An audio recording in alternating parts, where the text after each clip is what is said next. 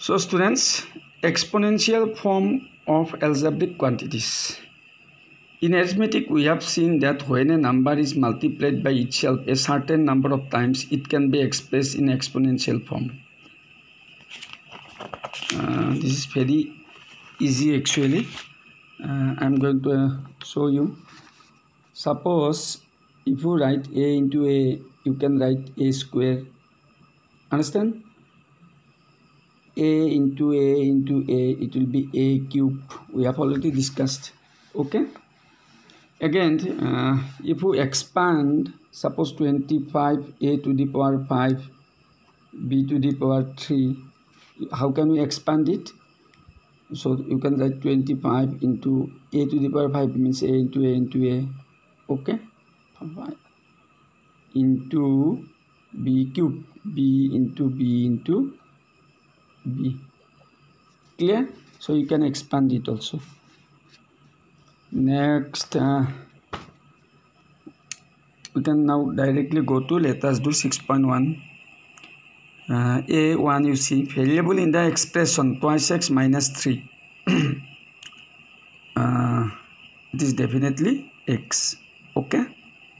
Next two number, the constant term in the expression thrice x plus 7.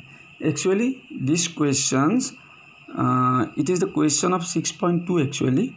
By mistake, it is this question is given here. Okay. We will discuss about terms, monomials, binomials in the next class. Okay, but I am going to say you the answer. The answer will be 7. Okay, 7. The constant term in the expression is 7. So how the answer is 7, we will discuss in the next class. Okay, because this question should be in 6.2 actually. By mistake they have given here. Okay. Next, question number 3. Each side of a regular pentagon is L. Then the perimeter is. Regular pentagon, you know, 5-sided polygon is called pentagon. So perimeter will be 5 into side, all of you know.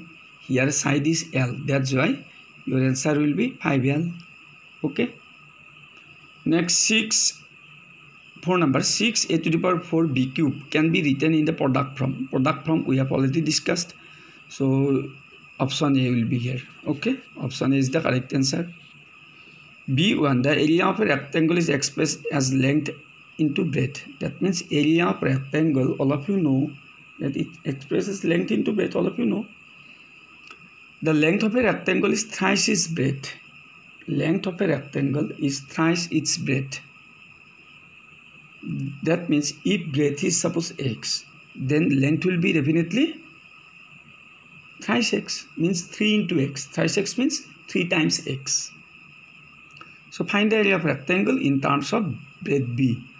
Oh, you cannot take breadth as x because it is given that breadth should be b. Okay, you should take breadth as b. So how to write the answer? So you just write solution and you just write, let breadth of the rectangle is b. Okay, breadth of the rectangle is b. Therefore length equal, what will be the length? 3 times of its breadth. Therefore length equal 3 into b. 3 into b means 3b. Okay, you just write in your copy. Okay. Next, you should find out the area of rectangle. So area of rectangle, you know the formula. It is given also here, length into breadth. So therefore area of rectangle equal length into breadth. But here length is what? Length is 3b and breadth is b. That's why area of rectangle equal 3b into b equal 3b square. 3b into b equal 3b square. Okay, 3b square is the answer. So you will just note down in your exercise book. That means copy. 2 number, express the following in exponential form. Exponential form means in power form. X square added to y cube. X square plus y cube you will write. Okay, very easy. So these are classwork. 2 number questions and 3 number also. Express the following in product form. Product form we have already discussed. Suppose 2 number 10 x cube y to the power 4. You will write 10 into x into x into x into y into y into y into y. You will write like this. Okay. So 2 number and 3 number, these are classwork for you, and you will show me within 2 hours. Okay. 4 number no need actually. It is a logical maths and we will discuss later on. Okay. So it's enough for today.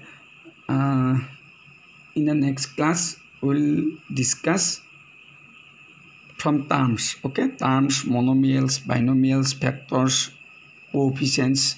These are the topic we are going to discuss in the next class. Okay. Now you do your classwork and you will show me within 2 hours. Okay. So it's enough for today. Bye bye.